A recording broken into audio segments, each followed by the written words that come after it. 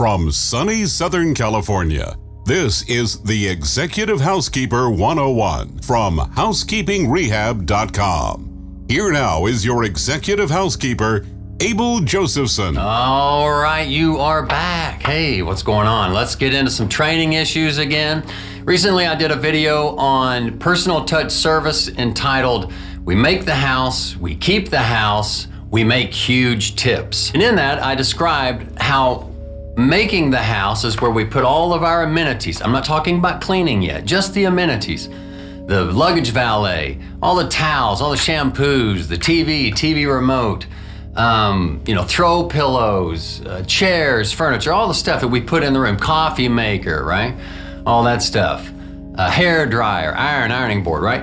We put all that stuff in the room, and that's how we make the house. Those are the standards of the hotel room. Now, when the guest gets in there, they bring their own amenities, their own toothpaste, toothbrush, hair comb, shoes, luggage, all that stuff. So the first level of personal touch service is putting our amenities into place.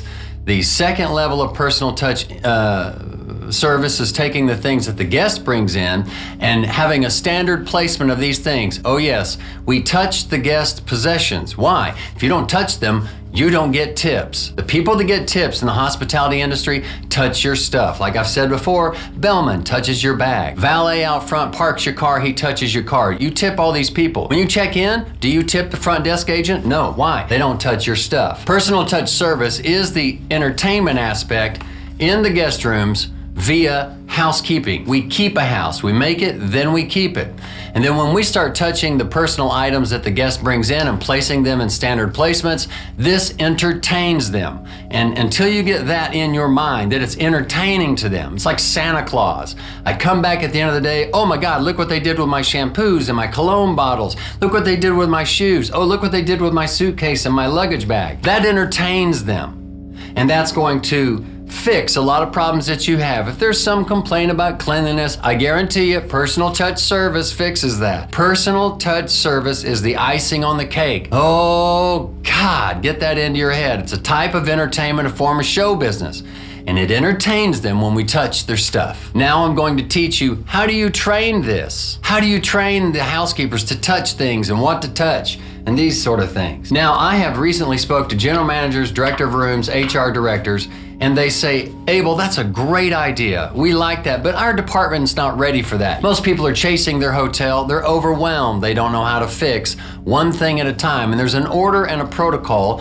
If you don't have this, you can't get that. If you don't have this, you can't go here or there, further on down the line. So we're gonna do one thing at a time in training for personal touch service in the guest room. And it begins with who? The housekeepers? No. The housekeeping staff as a group? No. The supervisors? No. It begins with the executive housekeeper. It begins with you. Let me show you how easy it is to get people used to personal touch training, to adapt to it, to prefer it over not touching, and how to get it going in your entire department. You're going to do it one step at a time, and it begins with the executive housekeeper. First of all, let me talk about your time management. Your time management as an executive housekeeper begins in the morning in the office.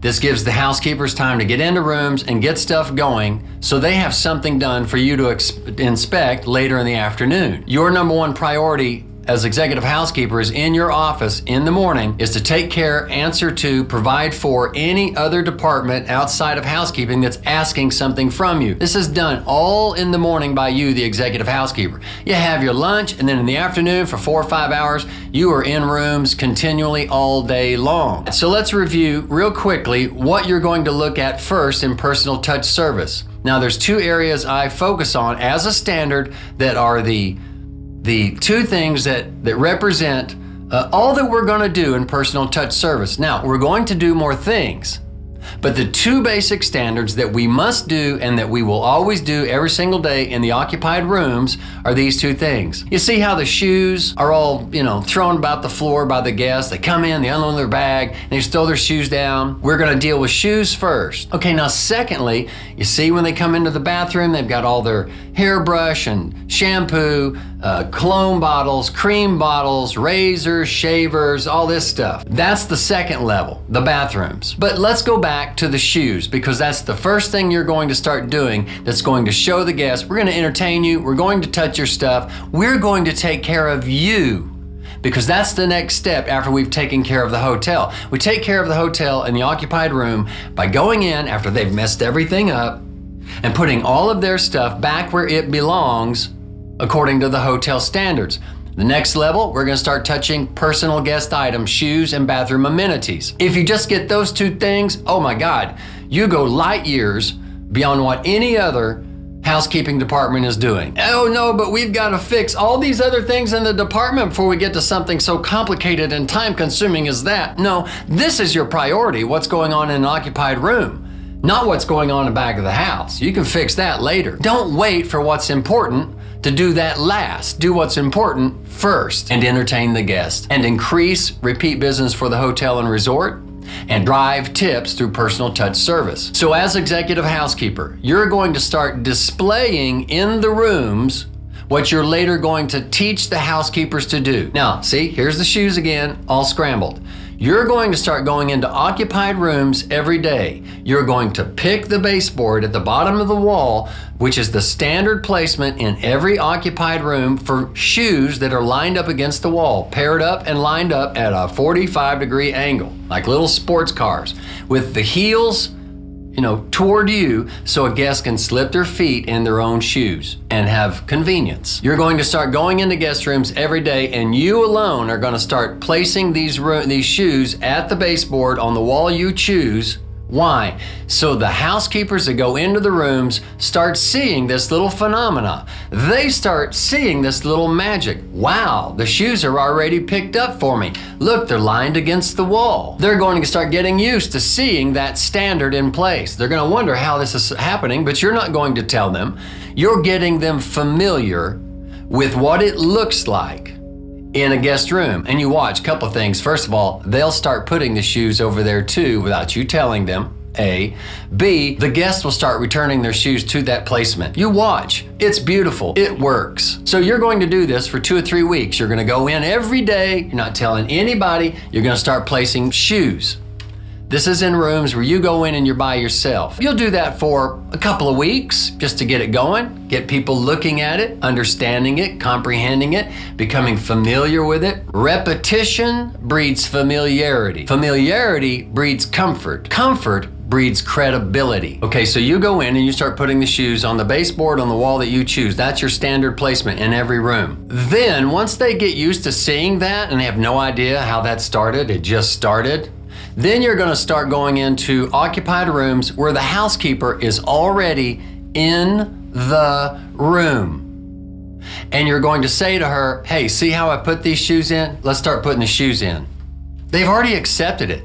They've become familiar. It's credible, right? They get used to having it done for them, and they see the convenience of having the shoes out of the way, all these different things. And you start one-on-one, working with your housekeepers one-on-one. Hey, let's start putting the shoes up. Just throw them up here, pair them up, put them up, boom. Takes 15 seconds. Do that one thing. It's all you ask of them. It's all that you require of them.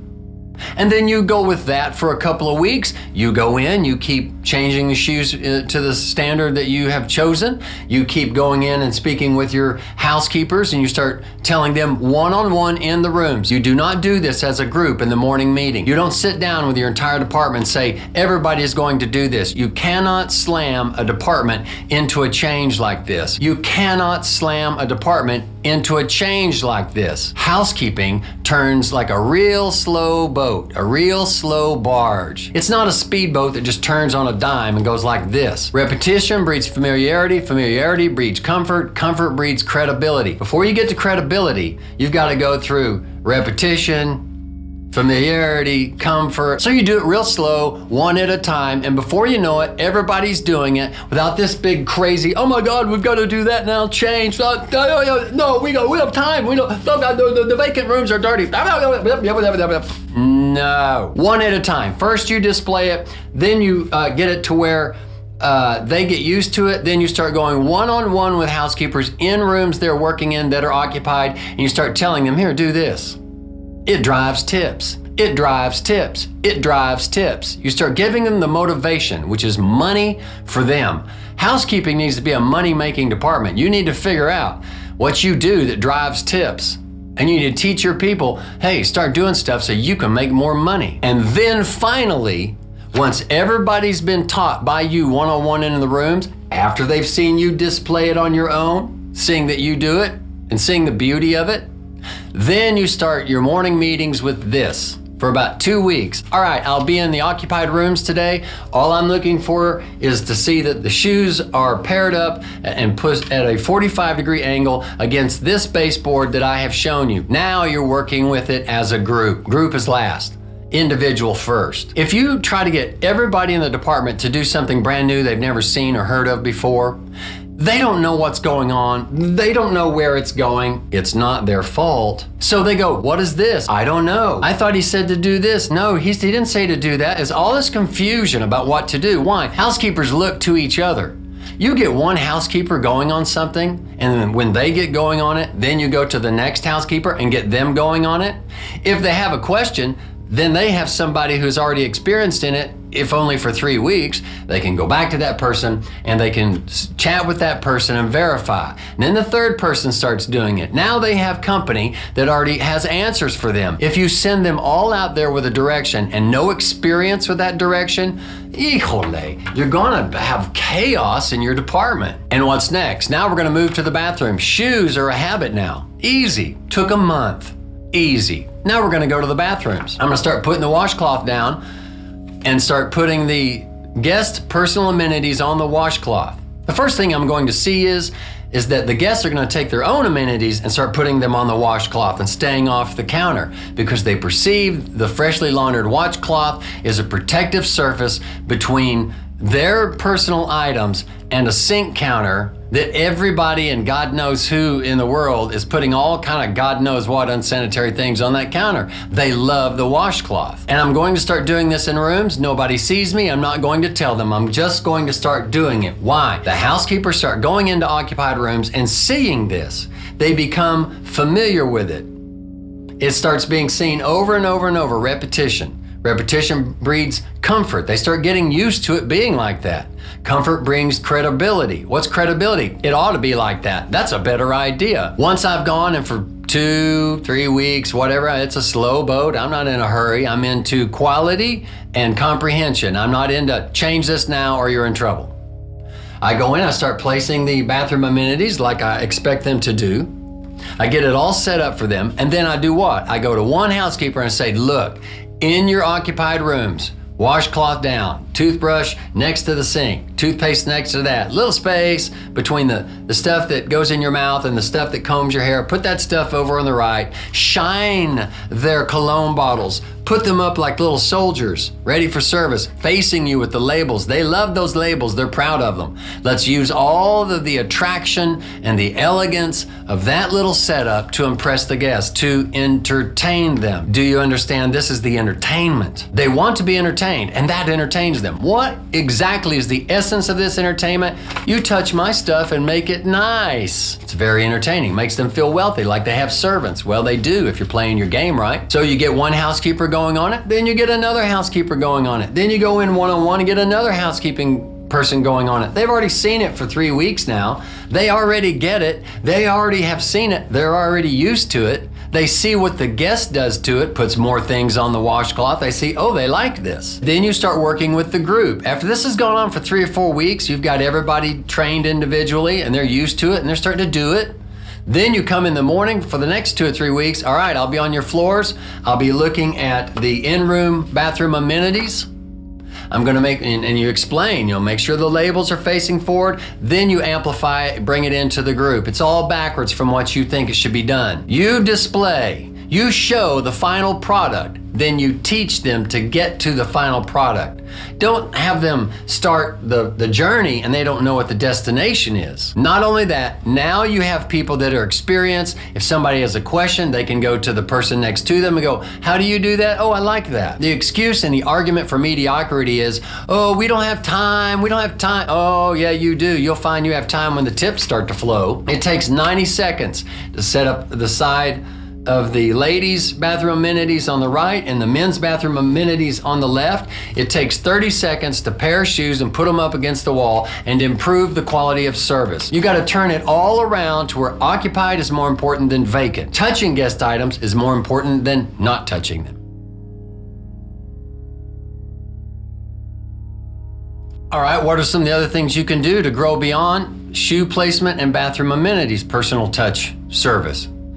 The huge one, the big one, take the luggage valet out of the closet. Most executive housekeepers, they just fold that thing up and lay it against the closet wall where it scratches paint and creates a maintenance issue. Put that thing out in a standard placement and have it ready and available in your vacant clean rooms. So when the guest comes in, they can put their suitcase on it. Do they? Sometimes, about 50% of the time, no, they throw it on the bed, then they drop it to the floor. I'm telling you, I've seen this for years. All right, so you're gonna take their suitcase off of the floor and put it on the luggage valet. If they don't know to do it, you're going to do it for them. Why? Personal touch service drives tips. If they have a bunch of bags and they need more than one luggage valet, go get them. Buy them so you have them. So the guest comes in after a long day at convention meetings or whatever. Oh my God, look what they did. They put my suitcase up on the luggage valet. Oh no, I have 2 big suitcases. They brought in another valet and put it up for me. How convenient. Look at how beautiful I am. Look at how wealthy I feel. Like, I feel like I've made it, man. These people pay attention to me. They personally touch my stuff. That's the game. That's the psychology. That's the show business. That's the entertainment. Personal touch of their stuff. If you can't get there, you've gotten nowhere. You don't have a housekeeping department. You have a house cleaning department, and that's all you have. Personal touch service eclipses cleaning. Their mind moves forward way beyond, is it clean? Why? They're entertained. Placement of personal items in the bathroom, placement of luggage on a valet for the guest, placement of shoes up against the wall at a 45-degree angle so they can just slip their feet in easily and conveniently. This is all beyond cleaning. This is entertainment to the guest. If they have magazines, straighten them up in a pattern, fan them out, their magazine. Straighten their things on the desk, nice and neat. Just straighten them. Remember the 3 mysterious secrets of housekeeping: 0 smell, nothing crooked, nothing missing. So get out of the office, get up on the floors, and start driving those tips for your guest room attendants in your department. Start entering into the level of show business you've never known before and start entertaining the guests. You've got to entertain them or you don't have anything. The hotel and hospitality industry is a type of entertainment and a form of show business. Thanks for visiting the Executive Housekeeper 101 with Abel Josephson from HousekeepingRehab.com.